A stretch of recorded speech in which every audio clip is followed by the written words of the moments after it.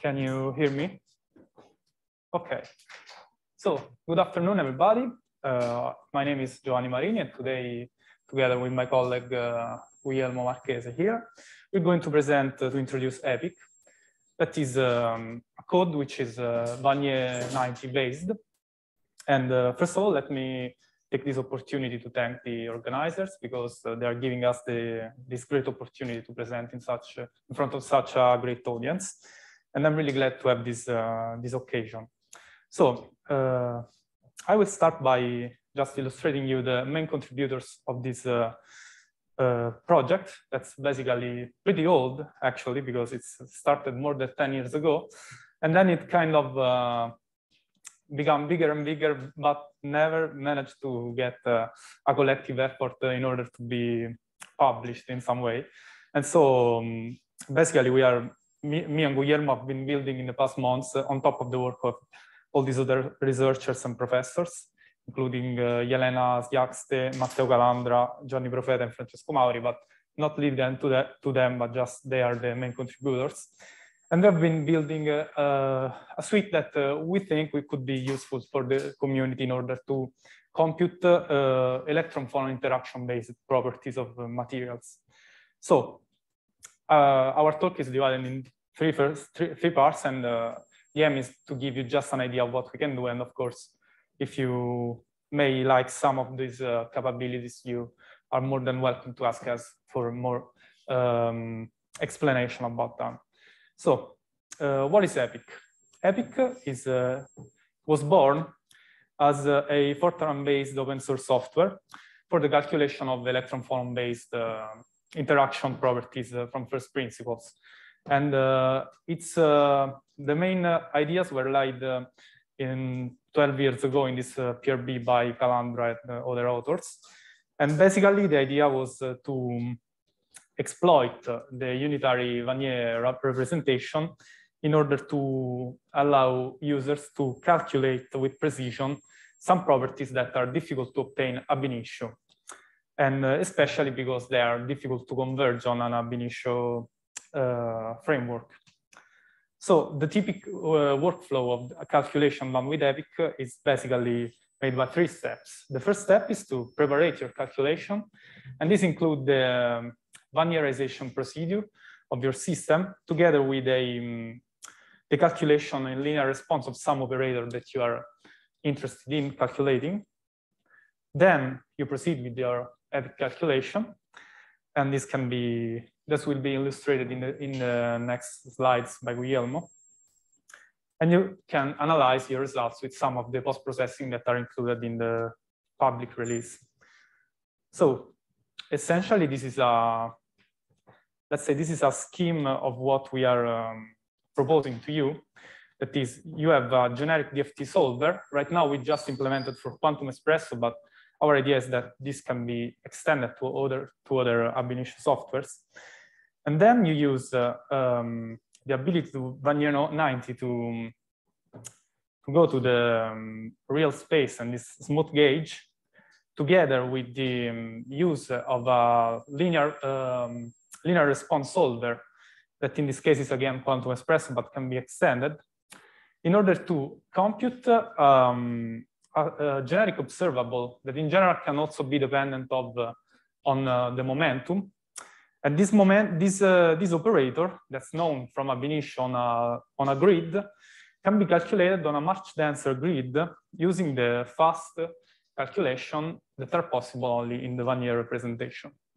So what we want to do is basically to calculate this observable that in most of the occasions that we will talk about today is the electron-phonon matrix elements. And what we managed to do is to calculate them on a very dense grid, and in order to calculate with more precision, for example, the spectral function that you need or whatever. So now I will leave to Guglielmo for some application of this. Indeed.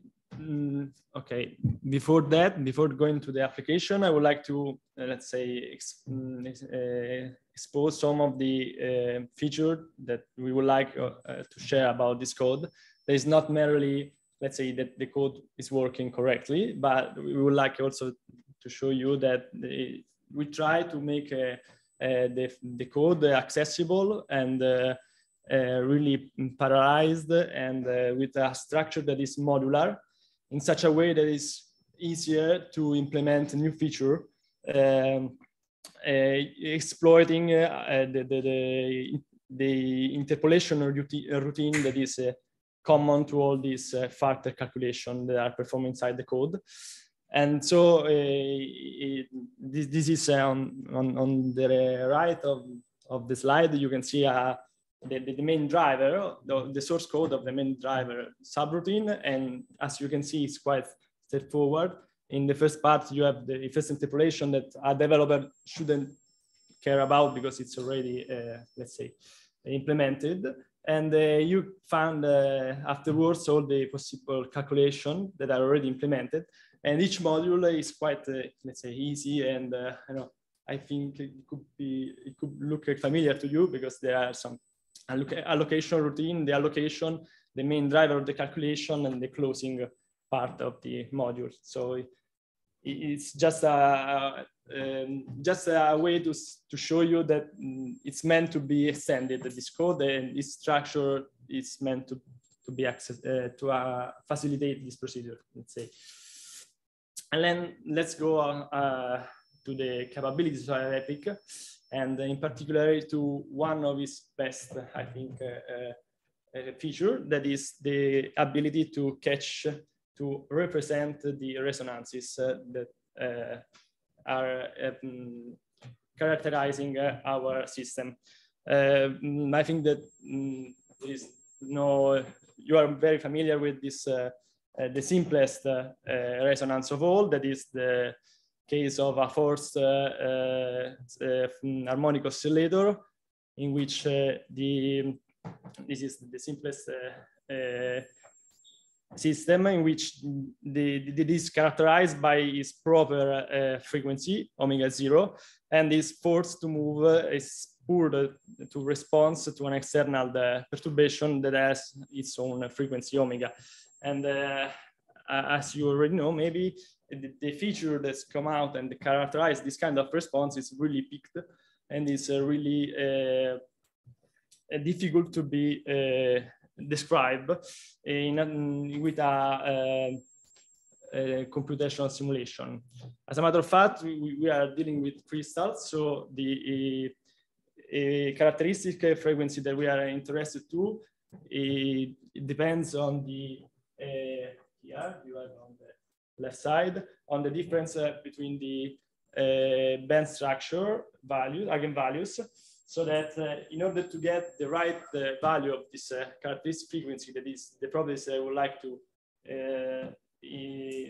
probe with my perturbation, I need a very fine mesh on both the K and Q space.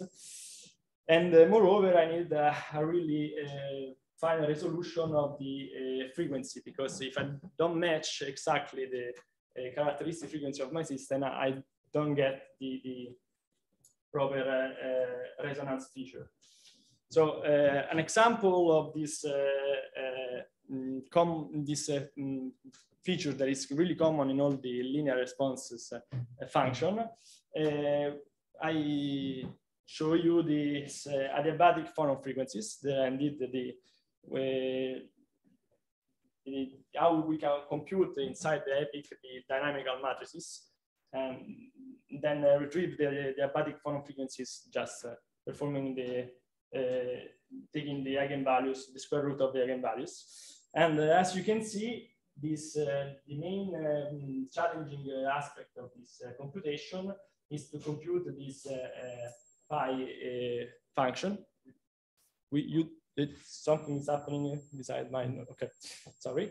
And the most problematic part of this function is indeed this denominator, because since it diverges in just one point, we have the most significant part of this function that is located in one point, and it's very difficult to be sampled with a coarse mesh. And as a matter of fact, on the left side, you have the comparison with the dots that are the experimental values. And for example, in this point between the value of Q between gamma and A, in this point here, you can see that if comparing the red line, that is the Wannier interpolated line we achieved with EPIq, and the Fourier, the DFT performed on a coarse grid, we see that this divergent and non-adiabatic behavior is not captured by the coarse mesh. So it's fundamental to use the EPIq and the Wannier interpolation strategy in order to catch these features. And indeed, EPIq goes beyond this approximation, goes beyond the adiabatic approximation, and can perform the calculation of these quantities in a really fast way also for different frequency. And as you can see here, we have also the problem of sampling the frequency in a satisfying with a satisfying mesh, but the result is really significant. So EPIq is useful to achieve that in a very fast way. Another interesting quantities that we compute inside EPIq, and it's interesting to be shown here, is that the one of double resonant Raman. That seems like quite an exotic response because it's a third order response. But since it's characterized by its third order resonances, its effects are indeed really significant, and are more significant, for example, of the resonant Raman, and not the double. That is the first peak highlighted with a B in the picture that show the Raman density intensity on the left. And so we here have just Raman, and here we have a double resonant Raman. So as you can see, even if it's a higher order response, the effects are really visible. And indeed, we here have the need to interpolate both the G, that is the electron-phonon operator, and the coupling with the dipole moment, that is the coupling with the external electromagnetic radiation.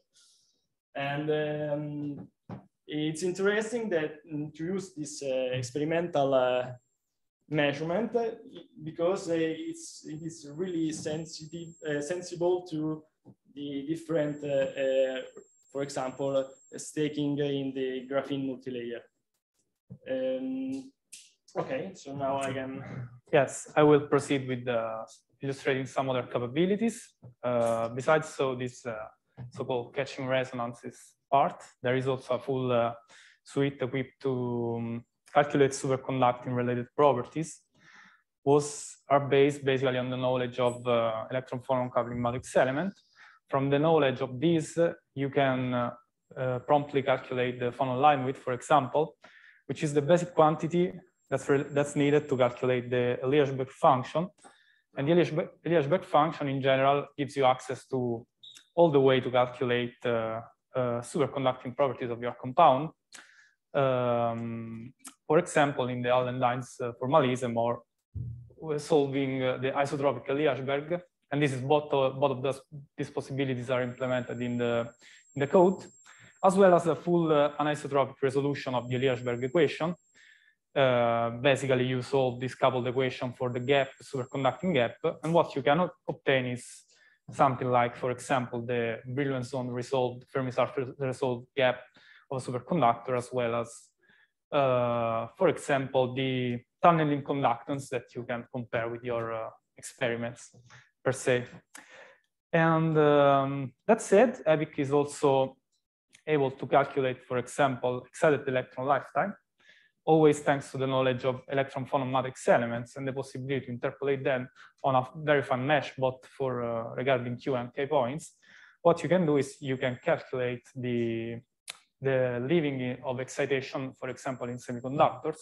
This is the case of gallium arsenide, for example, and the excitation in the L valley and the time, how much it survives due to the electron-phonon scattering. And we obtained 2 picoseconds, which is pretty good comparison to the experimental values ranging from 1.5 to 2.5 picoseconds. And we also implemented the possibility to calculate this quantity in the presence of divergence Fröhlich interaction for long range, so small q vectors.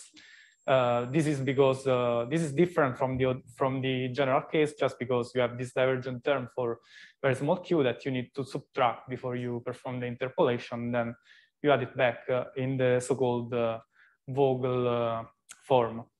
And this is also implemented in EPIq, so you are also able to calculate the, for example, a gamma-gamma lifetime, let's say, small q lifetime. And I will leave to Guglielmo for the final remarks and some perspectives. Yeah, just to wrap up all the applications that are already implemented, we have both adiabatic and non-adiabatic phonon frequencies, the possibility to compute the imaginary part, so the phonon line width, and the possibility to compute the double resonant Raman, as well as the superconductive parts, so the resolution of the anisotropic Migdal-Rieschberg system, and also the computation of the excited electrons lifetime. But we are still working on other projects that I think will come out in a few weeks from now, I hope. That is the quasi-particle interference spectrum, the dynamical bond effective charges, and also the optical conductivity that are needed to compute the infrared spectrum in metals.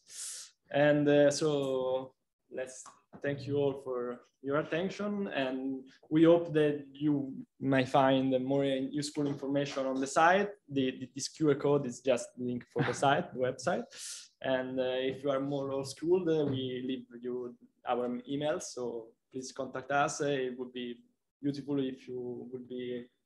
Yes, also if any of you has any idea on some feature that you would like to see implemented in EPIq, because it feels like it's compatible with what we are doing, we are more than happy to hear your idea and to help you implement it in EPIq if you want to. Thank you very much.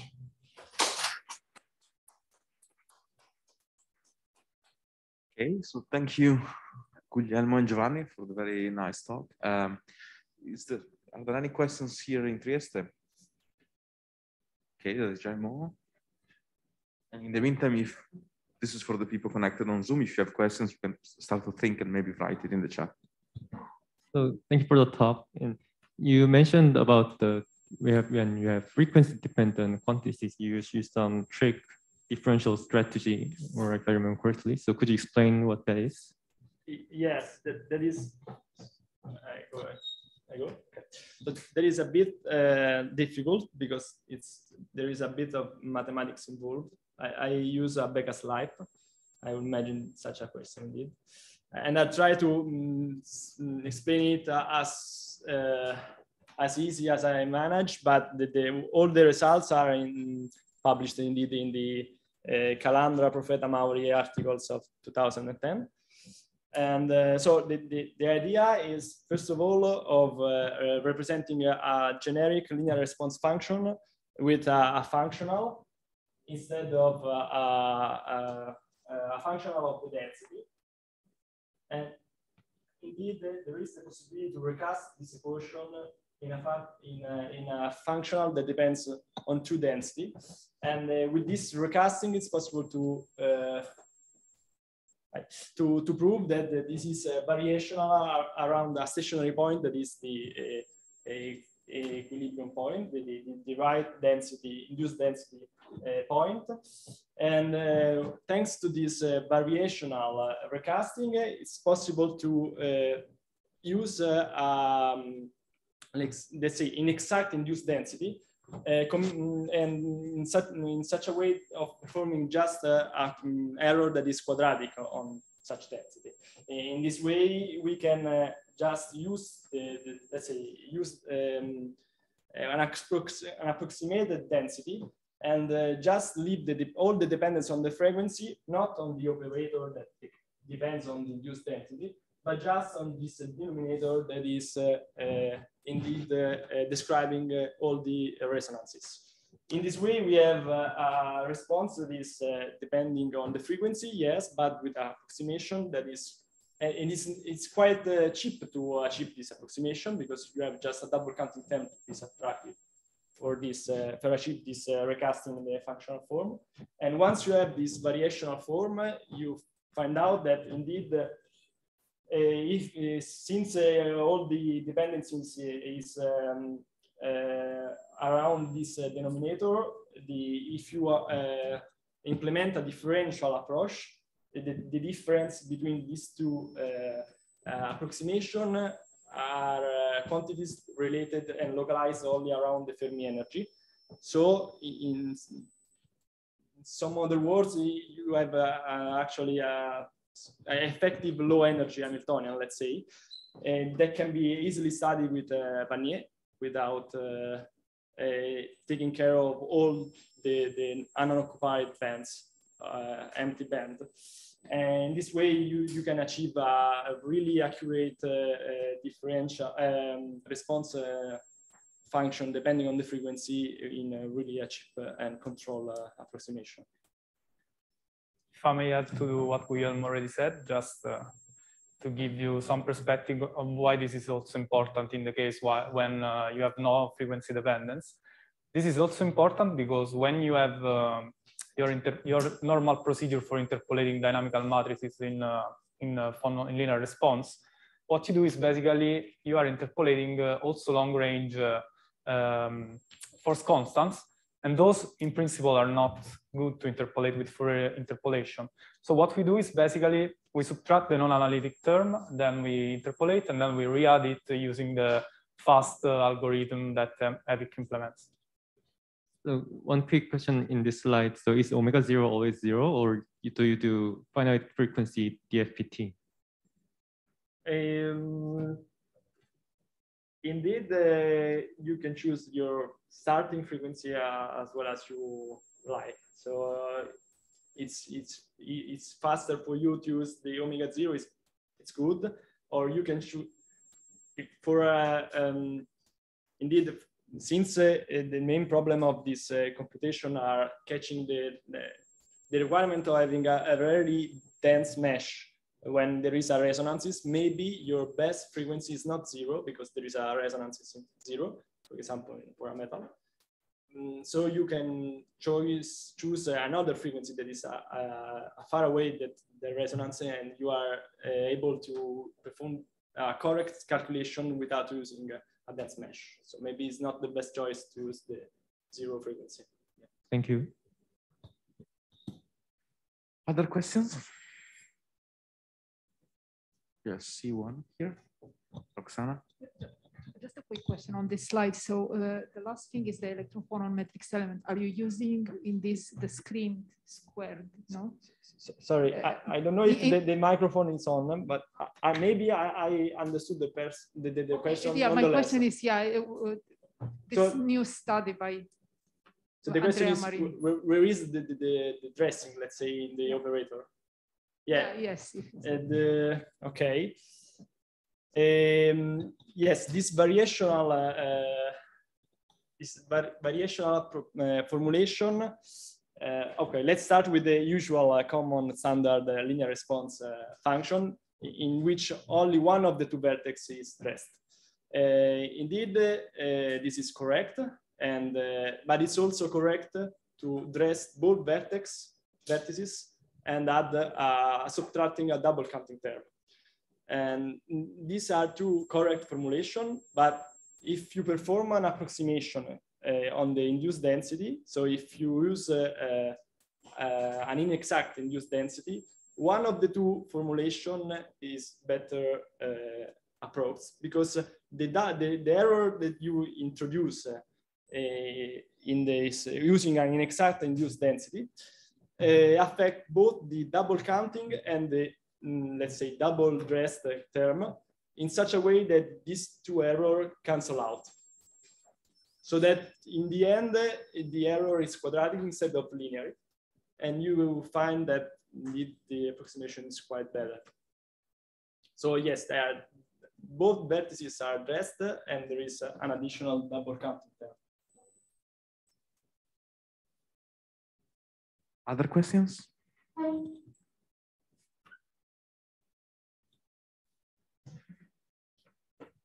Okay. Yeah, there is one. Sinisha? So for the doubly resonant Raman, I remember from the paper by Maury and others.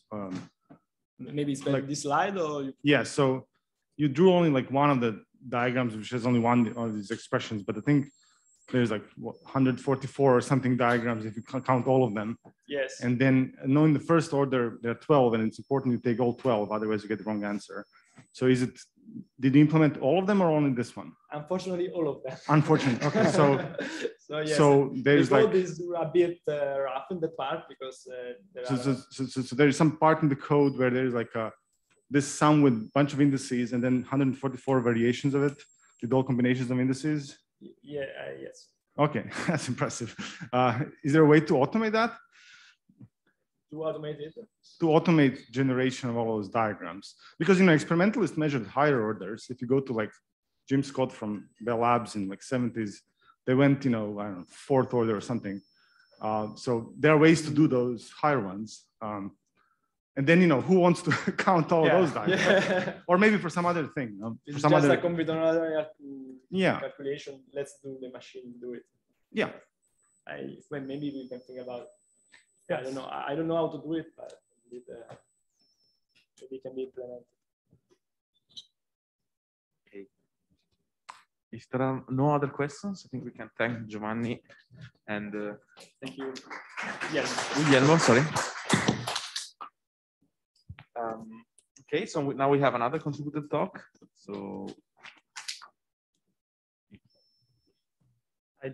oh no. Okay. Adesso.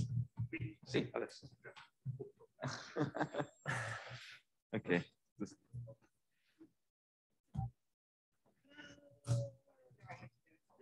Type in your email address, then you will receive an email.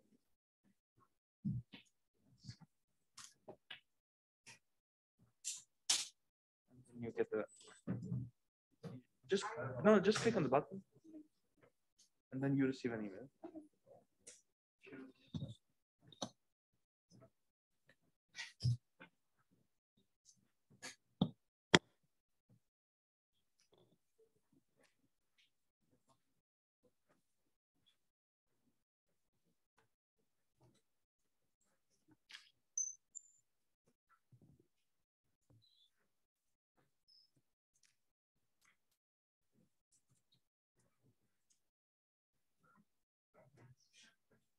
One, two, two, 025.